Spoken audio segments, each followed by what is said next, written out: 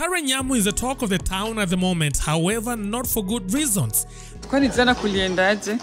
The city lawyer has been under the spotlight for a while now due to her political career and her love life. Nevertheless, she has been so unlucky when it comes to matters of the heart, from breaking up with her first baby daddy to wrecking Samidoh's home, and as a result, she has been going down the drain with no remedy. Here we explain to you in details all the drama and controversy surrounding the politician and her rise and fall. Karen Nyamu used to be one of the most influential public figures in the country, not only for her love for the youth, but also her involvement in matters to do with leadership and governance. In recent years, she has been involved in multiple controversies with Mugithi master Samidoh. First time when the two were spotted spending quality time together in a foreign country.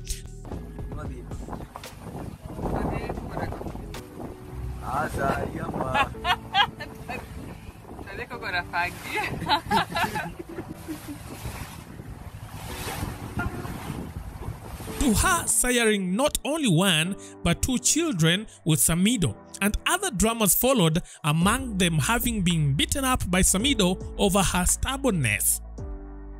Nimepigwa nikafonana na mimi, yani sky nywele, yani madem tunakuanga washenzi sana.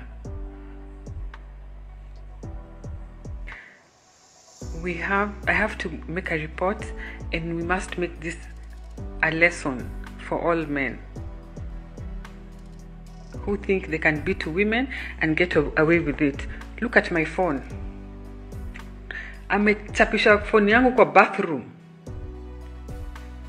Shortly after declaring that she was completely done with Samidoh, Karen Nyamu focused on her political career and eventually got nominated as a senator.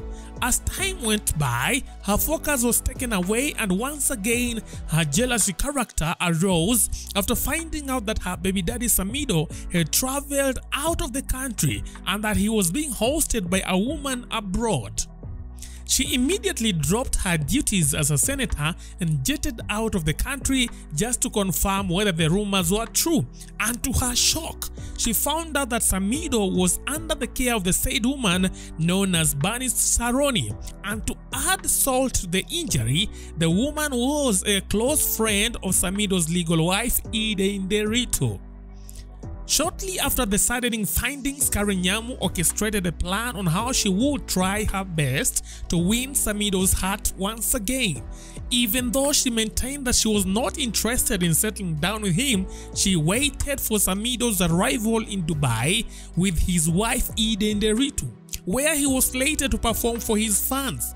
All hell broke loose when Karen Nyamu invaded the show by demanding to have Samidoh close to her. Her move angered her baby daddy Samidoh to the extent that he ordered the security team to throw her outside of the event.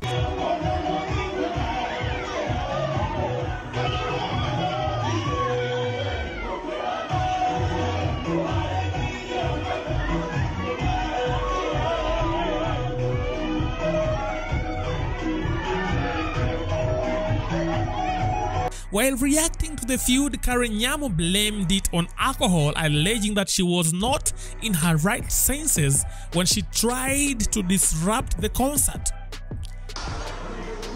Where pombe sio supu.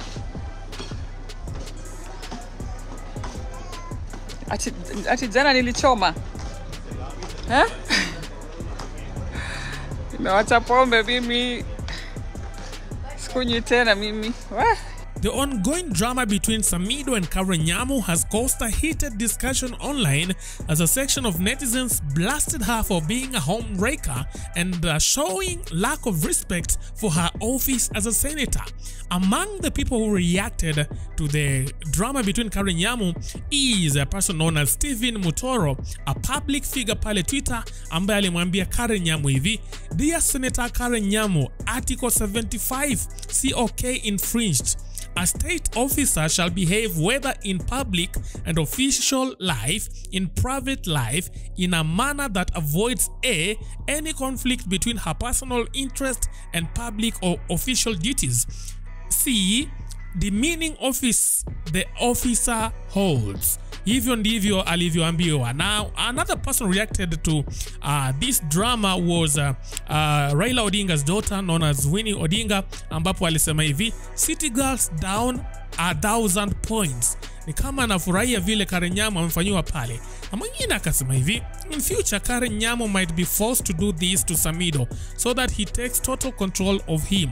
This lady is an embarrassment to Kenyan leaders. We mwingine akasema hivi, how Karen Nyamu was ruthless chased away from the concert with Samidoh and his baby mama walked out peacefully. Is this definition of love is blind? Watu wanashangaa tu, kwani Samidoh ako na nini hadi anapiganiwa hivi na Karen Nyamu? Anyway, what are your thoughts about all this drama? You can leave your thoughts in our comment section. Thank you for watching. Let's meet next time. Bye bye.